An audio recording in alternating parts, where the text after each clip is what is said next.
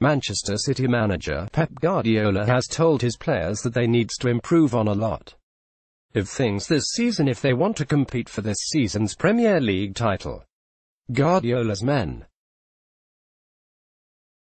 who won last season's Premier League title with a record 100 points from 38 matches, stated this after his side defeated Tottenham Hotspur 1-0 in the Premier League fixture played on Monday night at Wembley. Winger Riyad Mahrez's early goal in the first half of the encounter ensured victory for City. "We have a lot of things to improve if we are to be a real contender."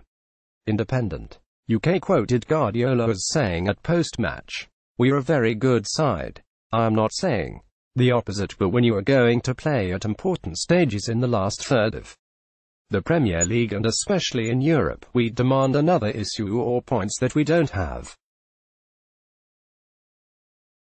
That is why hopefully we can talk about that and train for that, and hopefully in the future we can improve that."